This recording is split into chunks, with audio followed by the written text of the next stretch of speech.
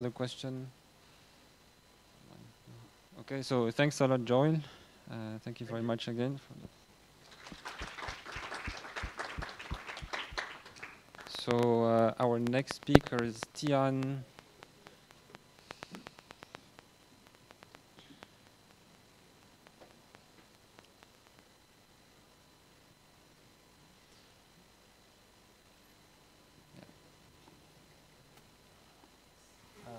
Hello, can people hear me? It's right on sort of that's up there. Hey.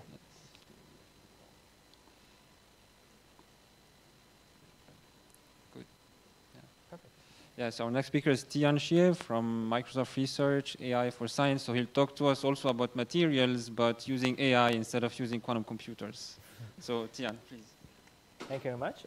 Can people hear me well from the mic? Okay, good. Very exciting. So very excited to be here. Thank you very much for the invitation. So I think it's a very good connection from the last talk. Today I'm going to talk about rethinking material discovery with generative models. I'm from Microsoft Research AI for Science. So this is a new part of an institution that is established inside Microsoft Research, where we're focusing on using AI to solve scientific questions. So, so it's very great to be here, to be physically, because I really missed this kind of in-person talks. I have been giving many virtual talks many times, so I really enjoy this. So let's try to make this more interactive. So feel free to interrupt me at any time, because I know the audience is from many different backgrounds. So if you have a question, please feel to just jump in anytime. So at this around the time, I would always start my talk with the COP conferences. This is the United Nations Climate Change Conference that was held annually around the world.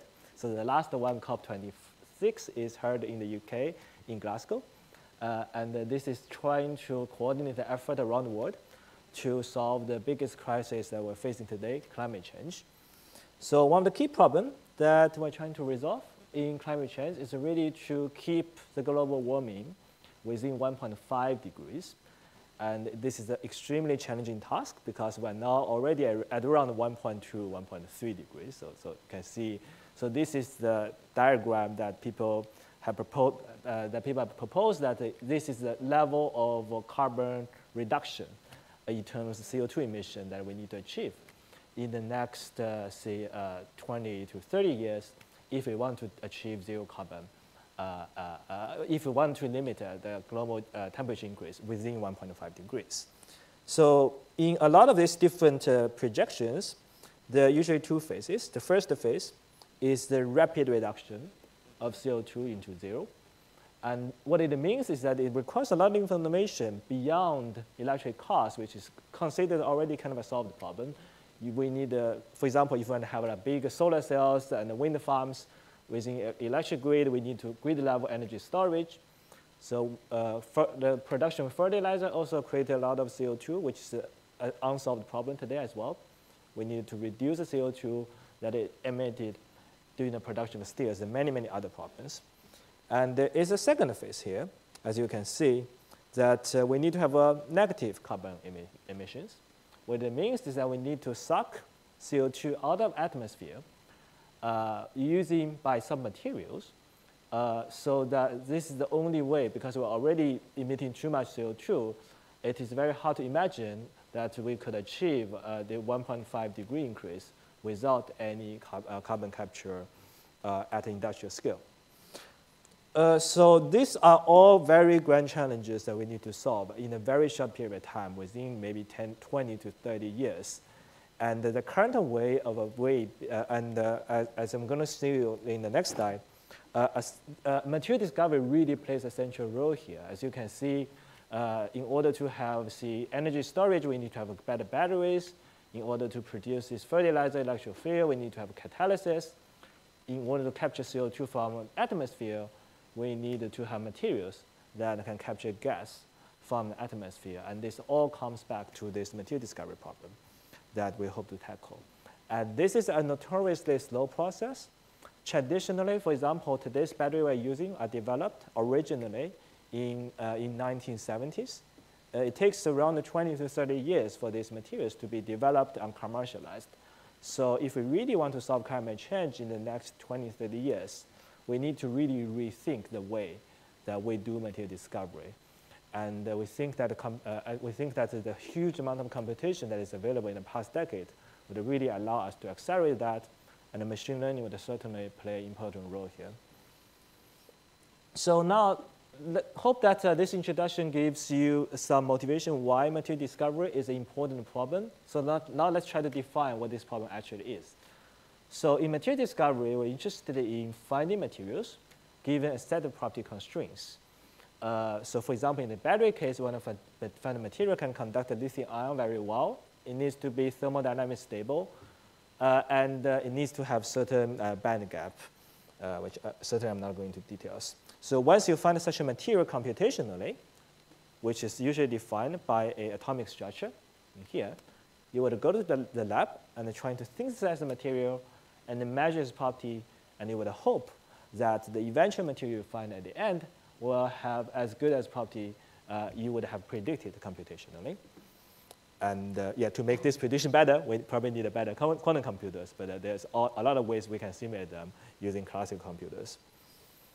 And the current way people are doing this is this idea of screening, which you start with a large set of candidates of unknown materials, existing known materials. There's around 100,000 of them. And you will run a bunch of calculators, compute a range of its properties, and gradually filter down the candidates. And then the best candidates, the one that is, for example, in here, will then be sent into the lab and go for synthesis. So basically, you run tens of thousands of hundreds of thousands of calculations to screen these materials. And from this, you'll find the best one and send that to the lab to synthesize. And this is the field called high throughput material discovery. It has really kind of, in a way, revolutionized the field of material discovery in the past decade because we are having access to these big computers that can run tens of thousands, hundreds of thousands of calculations in parallel. So you can do this in a reasonable speed so that it has resulted in some experimental discovery of materials, and some of them even begin to become commercialized.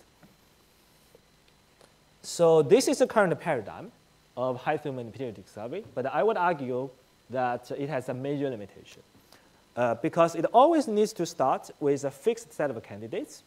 It means that it is just trying to repurpose the set of known materials into new applications. So in fact, there are only around 100,000 materials that we have already known today that was collected, experimentally verified. And a lot of this effort has been done in the past decade is just really trying to repurpose these new materials for different sub-applications by doing a lot of calculations of their properties. So what we're super excited is that what if we can pursue a different paradigm? If we can explore the set of unknown materials whose structure has never been discovered before, and can we discover better materials from those?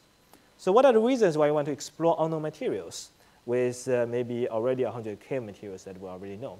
The first reason, obviously, is that there is a much bigger space out there of unknown materials compared with known materials. So this is the estimation that it's very, very like a restrictive estimation, just assuming that you're only having materials made up of up to 4 elements, but you already have 10 to the order of 10 quaternary materials, which is, I think, at least 5 to 6 order of the magnitude bigger than the space that we're looking at right now. Another thing that is even more important is that many key applications often require some materials with contradicting properties that are rare or even non-existent in the real world. So I give you one example, but this is a class material called thermoelectric materials that would require a material to have a good electric conductivity but a low thermal conductivity. So if we can find such a material, you can basically replace your air conditioner with a solid-state chip, which is much smaller and much more energy efficient. But we have not, but with the research in like maybe more than 30 years, we have only made this progress. We need to get this number to 4, but now it's only around 3, the best material that we have so far. One of the major reasons is that you need to have this contradicting property in this set of materials. So I have mentioned that this is exciting to explore unknown materials. I would also mention this is a very, very challenging problem. So there are existing ways one could solve this. So there is this ARIS, ab initio random structure search approach. This is actually developed by a professor at the University of Cambridge, Chris Pika. I'm sure some of you maybe heard of him. But basically, this is the big direction. The idea is to use to generate a lot of random structures and use quantum simulator to simulate which one is stable. But it exhaustive search is being used to discover many unknown materials. But as you can see, it's highly, highly inefficient. So usually you need to compute maybe 500,000 structures in order to maybe find 10 to 20 structures.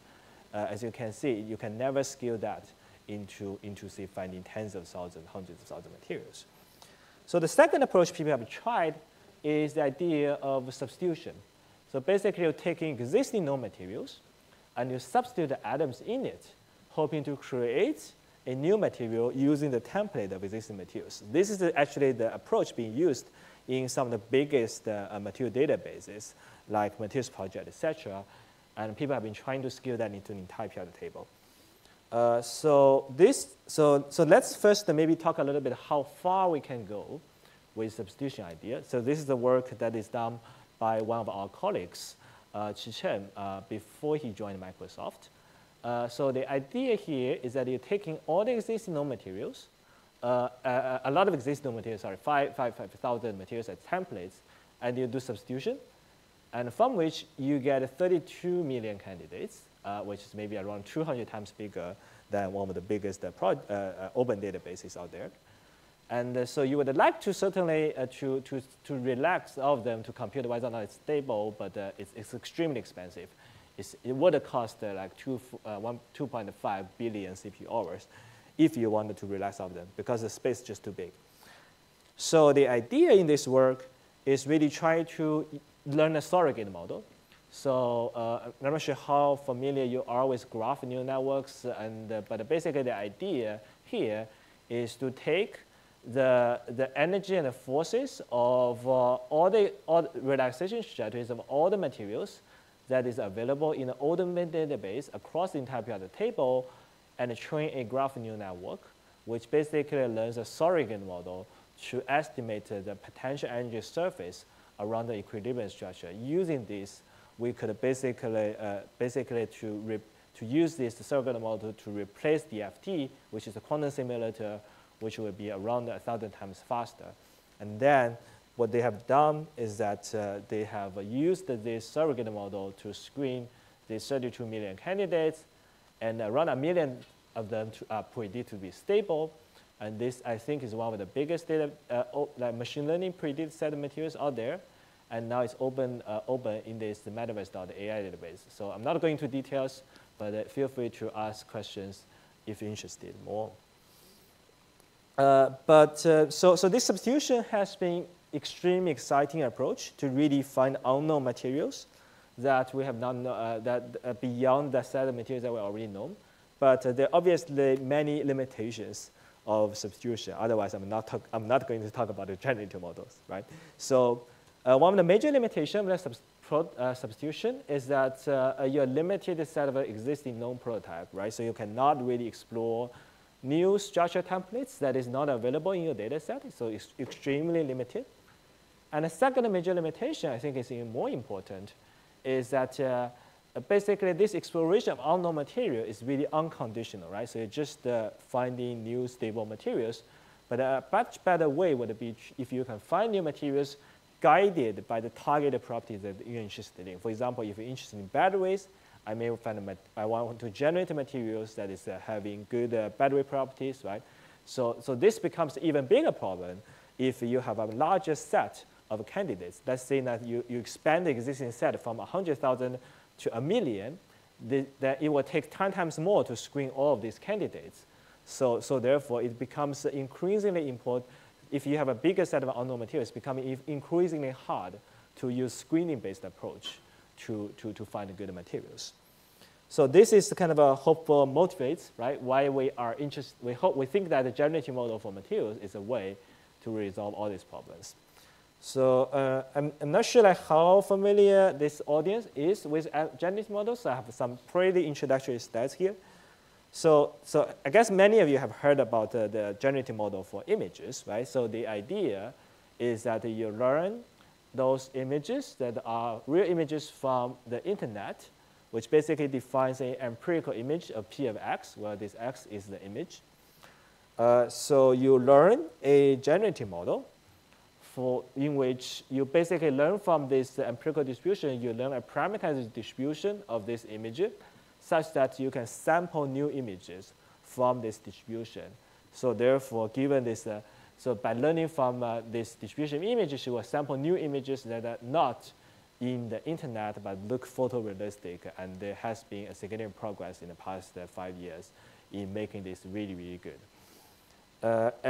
So the idea is of conditional generation is that you can even condition on, see, some text description of images, so you can directly generate images that are following such a text, right? So here the Y is a text. So there is a recent, many people in the AI field consider it as a huge breakthrough, developing OpenAI. So if you have never heard about it, please test it out on this website. It will be able to, so people have just shown in past half a year that you can just give a text description to directly generate images based on this text description that looks really, really good, which was used to be considered impossible, but it was just achieved in the past half a year, created a lot of excitement in the AI community. So what we were trying to do here is basically to have a generative model for materials, where we learn from the distribution of all the stable materials from the training data, and to learn a generative model for materials. And by sampling from this parameterized distribution, we basically can find a lot of new materials unconditionally. And then in here, we're also interested in conditional generation. We hope to condition on the target properties that we're interested in, for example, battery materials, to generate unknown new materials that are stable, that will help us allow us to find many new materials that has not been able to discover on today's approaches. So I'm going to next phase. I'm going to a little bit details about what our algorithm will look like. But maybe for half our understanding, maybe it's good to start with some more mathematical description about what actually materials are. So materials are infinite periodic structures of atoms in the 3D image. So mathematically, they can be described by n atoms in the 3D space plus a periodic lattice. So these n atoms can be defined by their atom types, which is selecting one atom from the periodic table, and their coordinates. And, but the unique thing here is that we have periodicity. So we have 3 lattices here, L1, L2, L3. They don't have to be perpendicular to each other, but they describes the periodicity of the material along these 3 directions. So therefore, if you do any translation along any integer combination of these 3 vectors, you will basically be able to tire the entire space by basically translating this so-called unit cell, these n atoms, to kind of tire the entire 3D space to form the 3D structure of material. And the goal of our generative model is basically to generate this 3D object for materials. And then one of the key challenges here is that we really need to consider some of the symmetry of the materials. For example, this is fundamentally determined by quantum mechanics, but for example, if you try to exchange 2 atoms of the material, right, the material will not change. If you rotate this material, the material will also not change, right? So, and also if you translate this material in the 3 dimension, the material will also not change. And there's some other invariances more corresponding to the change of the lattice L, basically, which is that for the same material, infinitely large periodic structure, you actually have many different ways of choosing this L1, L2, L3. And so ideally, you would like your generative model to be respecting these kind of symmetrical invariances, because that would allow you to generate much more realistic materials by building this inductive bias into your machine learning model. So there has been a lot of work in the space to generating the structure for 3D materials, but all past works have a lot of limitations. For example, some people have tried to directly build a generative model just by concatenating all these three vectors that I mentioned together into like a long vector to generate these materials. But, and there's another idea to treat the 3D structure of a material as a 3D voxel image to generate a voxel image representation materials. But this problem, but they all lack the symmetrical invariance that I have mentioned earlier. And there has also been work in the space of generating 3D molecules for drug design.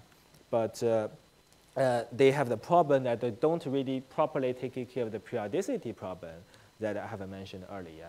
And we have limited, so it cannot work for the entire periodic table because it works for the limited elements for molecules like carbon, hydrogen, oxygen.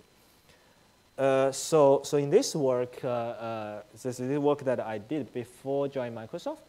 Is go ahead, please. So what is the constraint? I mean, I can generate just given a mathematical description of what the material is. Yes. I can just generate, like, put some real numbers, and that will be a valid material. But obviously, that's not Yes. what you're looking for. Right? Exactly. What So is the constraint? that is a great question. So the constraint is that the material needs to be stable. I know it's very like abstract, but basically you need to use quantum mechanics. If you generate the material, you need to use quantum mechanics to verify if it's not stable. But we have a lot of existing data of these stable materials. Yeah, so basically like an image, right? So you can see if an image is stable, but it's harder to describe whether or not it's stable. Yeah, yeah, okay, great question.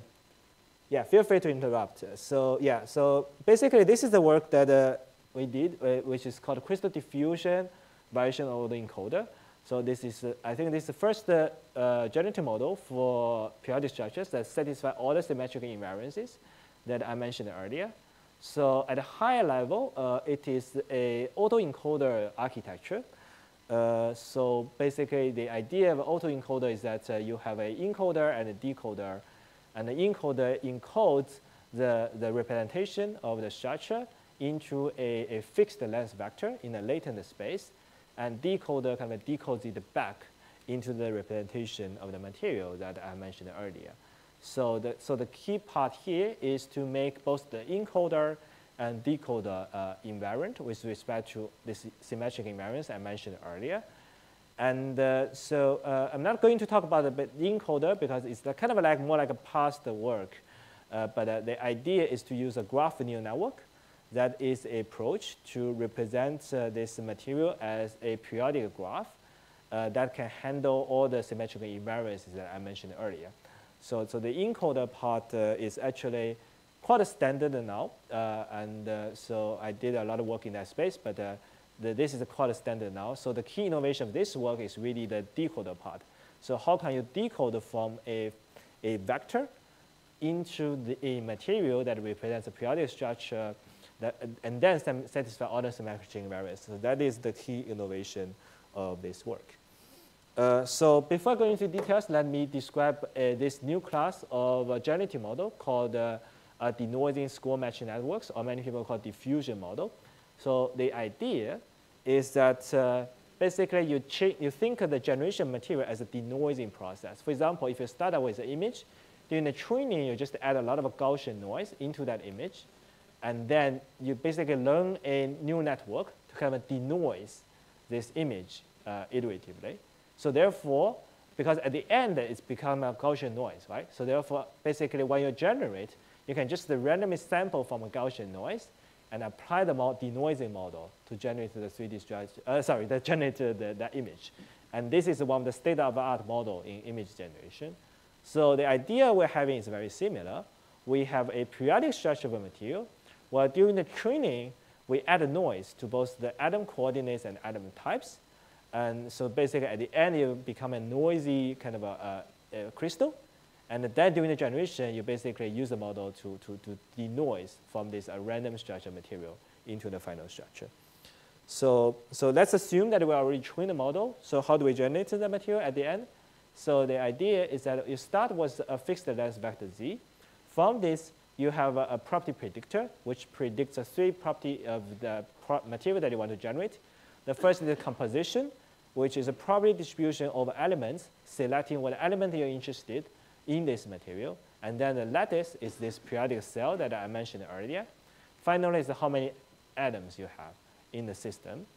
And so given this three information, you can randomly initialize a 3D structure of a material that is the kind of somewhat close to the final structure that you're generating by randomly initializing both atom types and positions. So the motivation of this step is that it will make the second step much easier.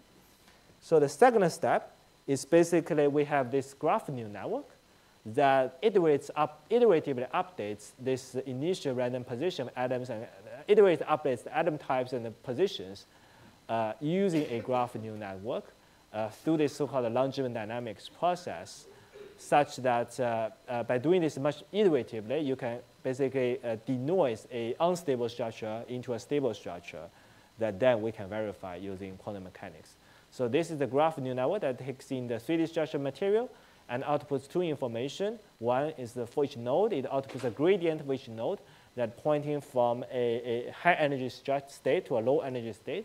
And the second output is a probability distribution over each atom, which tries to update the atom types based on surrounding environments. And this graph neural network architecture that is used here ensures all the symmetrical invariances that I have mentioned earlier. Let me take how long do I have? I have 15 minutes. Okay. So basically this is the more detailed version about how does this generation actually works. So basically it actually is a so-called a near the longitudinal dynamics process, which actually you kind of add a noise into this generation process. So therefore we have like 50 different noise levels from like a higher level to lower level noise. Each one have 100 steps, so therefore there's like 5,000 steps in order to generate this material, in which we update both atom types coordinates gradually using reduced noise. So a little bit details, all the edges, the graph is kind of dynamically built while you're updating the structure of material, and all this incorporates the periodicity of the material such that you can generate periodic structures. So this is a animation of really just showing the process of you starting from an initial random structure and gradually deform it into a pretty realistic material, if you are familiar with what a real material looks like. Yeah, but this looks quite good if you are a material scientist.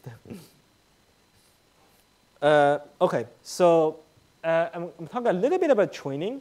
So the training of the structure is that basically in this network we have three networks. One is the encoder, one is the property predictor, one is the decoder. So these all three networks are kind of trained together by supplying the stable structure that you know as training data. And we have three losses.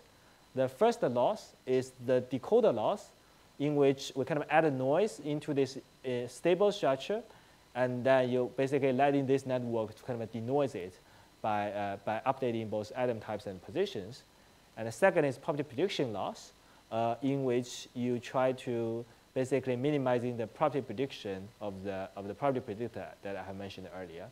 Finally, is a KI divergence loss for the autoencoder, which function more like as a regularizer to preventing you from overfitting the training data.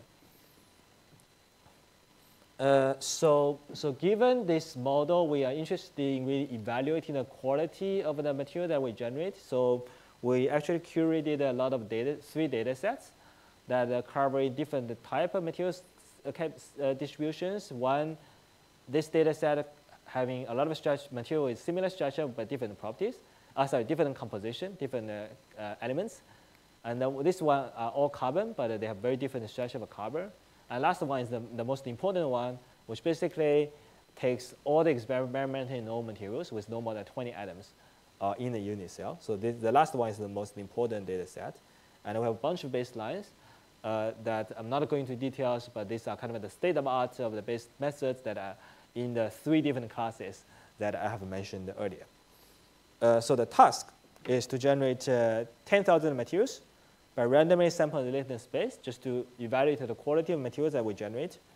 And we found that we developed a bunch of metrics, including the validity of the material, coverage with respect to the entire material space, and the statistics, the materials properties, like the density and energy, etc. So, and in this table, which are also not going into details, we've shown that the model really significantly outperforms past models. in all these metrics. So especially the coverage, you can see many other models are kind of really close to 0, but we are kind of much, much better than past models. And we have also done some quantum mechanical verification of the structure that we generated.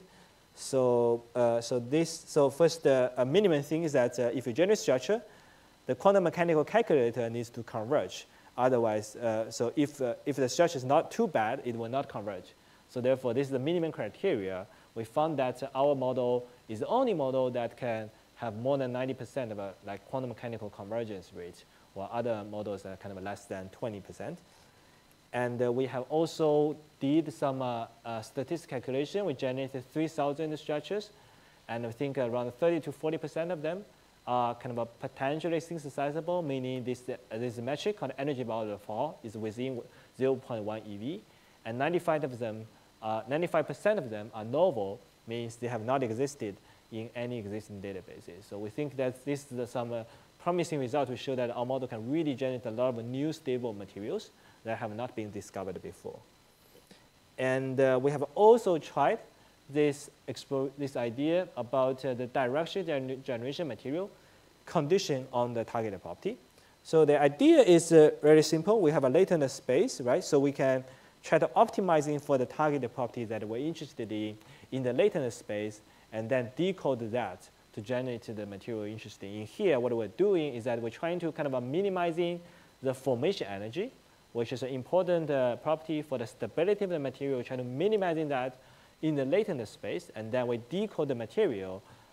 So there are like 5,000 optimization steps in the latent space, but we kind of decode the material every 500 steps. And this is the kind of the energy of the material that was decoded, as you can see, during this optimization trajectory.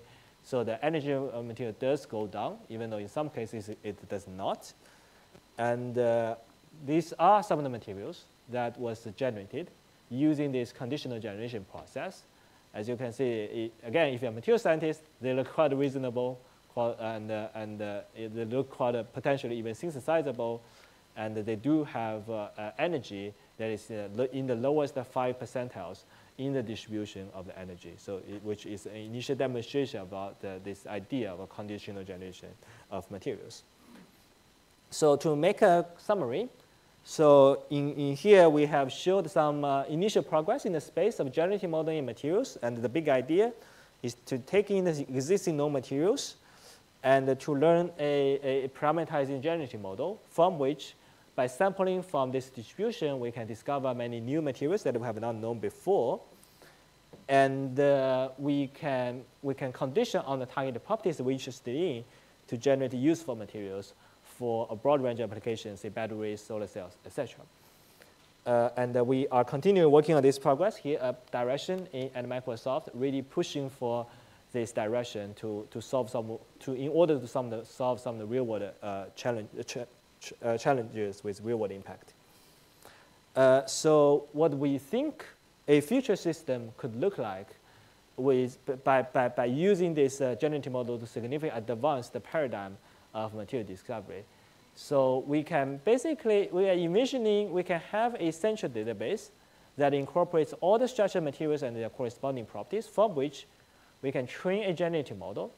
And then we can couple that with quantum mechanical simulators, which can function both as a way to verify the material structure we generate, but also as a data generator. We can generate additional data.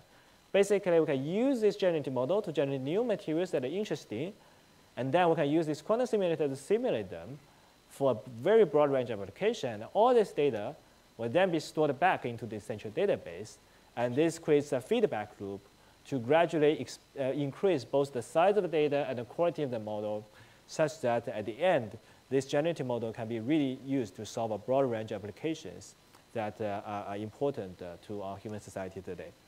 So that is the end of the major talk, but I'm going to give a quick overview about the institution that I'm currently inside. So Microsoft Research in AI for Science is a new institution that is established at Microsoft Research, and so the idea is really to use AI to solve some of the biggest challenges. And we are a global organization, works very closely across geographic locations. We have offices in Cambridge here in the UK, Amsterdam in the Netherlands, and Beijing and Shanghai in China. And we just had a new office in Berlin in Germany. And also we work very closely with our main offices, the headquarters in the Redmond in Seattle in the US. Sorry. So our core mission is really to use machine learning to advance the science, because Microsoft has strong belief that deep learning is really going to have a transformative impact in natural sciences. It will really increase our ability to model and predict the natural phenomenon over a varying scale of space and time. So what we're trying to do at AI for Science is really to combine experts from many domains, including machine learning, quantum physics, computational chemistry, molecular biology, fluid dynamics, software engineering, and many other disciplines to really work together to solve some of the grand challenges that are pressing in this community. So we are pursuing a very broad range of topics at AI for Science, where we're focusing on a lot of application areas, including drug discovery, material discovery, catalysis, plasma physics. We're also working on a lot of methodologies, density functional theory, machine learning potentials, enhanced sampling, molecular dynamics, and many machine learning methods, generative modeling, neural PDE solvers, and reinforcement learning. I'm sure that these are some topics many of you are also working on. So this is a very small part of our team. We have really renowned researchers who are leading our, who are have really highly interdisciplinary team with people from machine learning experts in many of those domains, and we have very renowned field machine learning experts like Chris Bishop, our lead, and also Max Walling, who are very influential researchers in the machine learning community.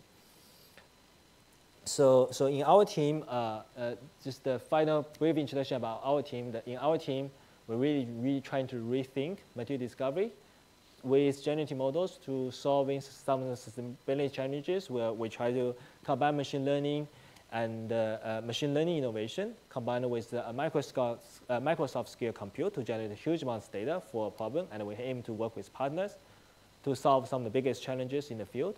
And at the end, we hope to really transform materials design that can have real-world impact for some of the sustainability challenges we're facing today. So, and I hope it will be interesting to you. And we're also very welcome to, if you're interested, we have an intern program, and also we have positions for researchers and engineers. So if you're interested, you can let me know. And you can also look at our website by searching for Microsoft Research AI for Science. So that is the end of the talk. So hope it's useful, and happy to take any questions. Thank you.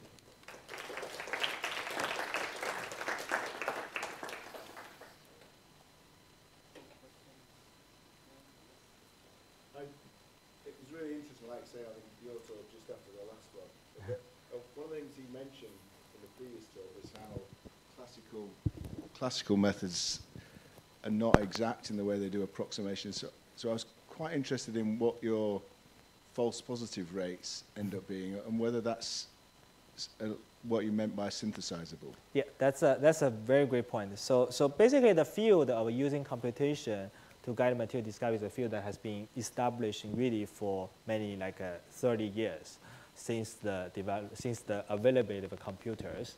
And so at this stage, what I would say is that with classical computers, you can solve some of the problems, not every problems. And the field has been moving quite significantly, especially in the past decade, due to the availability of large-scale classical computers. So I think given the progress that has been shown to be, for example, experimentally discovering new batteries, new solar cells as a result of using classical computer as simulators. But it has a lot of limitations, as has mentioned in the past talk. So the way that I'm envisioning it is that in the short term, we're still relying on classical computers that can run at a very big scale, and we can do innovation in algorithms to basically shortening the equation better with a classical computer. There's a lot of effort in machine learning that can accelerate that as well. But over the longer term, maybe I would say in 5 to 10 years, once the quantum computer become much more mature, I think that there's a good opportunity to really couple these two components together. Quantum computers as a data generator combined with machine learning to do material discovery. So that is the way that I think about it, but that's just my personal opinion. And where is the sort of false positive rate currently? It's harder to say false positive rate, right? So it's basically what you would do is that you would find a material, let's say I find 10 material, I go to the lab and I synthesize it, right? So, and usually you can, this would take half a year to a year. It's really long-term process, but I would say people can find 1 or 2 materials from, say, 5 candidates. That is the rough kind of state of the status in the field. Yeah. So sort of 60%. Yeah, but it's a very, very dominant. Of course, yeah. yeah. But I'm just getting a handle. Thank you. Good. There's actually a question by Joel from the previous speaker from the previous talk. Joel, do you want to ask a question? Yeah, thank you. I just have a question about what you meant. Like, how do you know? You said that the materials that you found were synthesizable. Mm-hmm.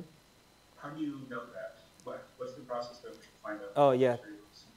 That's a great question. So I kind of skipped that details, but the idea is to use, maybe you're familiar with DFT, the density functional theory, to compute the energy of the material. And then you compare the material with all the nearby potential materials phases in the phase diagram. And then there is an energy, you can compute a metric called energy above the convex hull. Many people, it's been kind of relatively well established that if the energy above the hull is 0, it's very likely to be synthesizable. If it's within 0.1, it has a reasonably good chance to be synthesizable, and that percentage is within 0.1 EV per atom. So that is the metric. But you can do much better than this, but this is kind of a reasonably well-established metric and that many people use in the community. So you use DFT? Yes, yes. Yeah.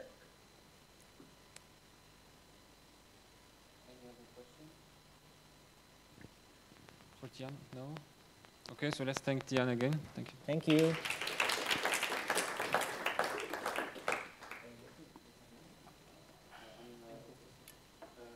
So we actually have lunch now. So we have an hour and we have the poster session at the same time, and we're coming back at what? At 3 or? At 1:45, sorry, yes, at 1:45.